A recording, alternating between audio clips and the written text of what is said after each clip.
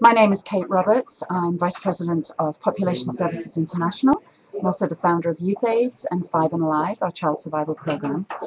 As part of my role with the World Economic Forum, I'm a young global leader, and I'm also a founding creator of the Young Global Shapers in Washington, D.C.'s hub. I'm particularly amazed at the launch of the Shapers, which Professor Schwab and Archbishop Desmond Tutu did at our plenary launch of Davos this year. The Shapers have taken Davos by storm, and for me that is extremely important because the reason I do this, 3 billion people live in poverty. A lot of those people are young people, and young leaders today seem to have the solutions.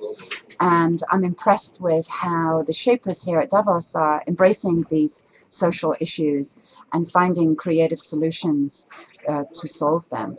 So watch out for the Shapers. They're going to change the world.